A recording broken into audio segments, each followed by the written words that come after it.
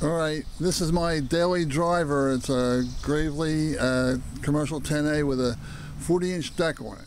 And I was having problems with the cut finish on the lawn. It was staggered and it wasn't really cutting as well as it should. It wasn't discharging out the right-hand chute, and it was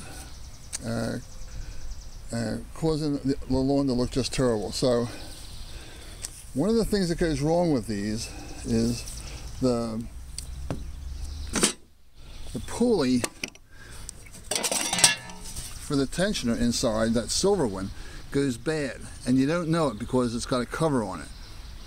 And so the balls come out of it and it turns into this right here, this one, and it falls out and you just have this. This ran for 6 months that way. Where very, very shiny. This is what the new one looks like. These are $11, and they last the shortest time of anything on the Gravely. But you can see the silver pulley, if it loses its bearings, will come out and cause the belt to go slack.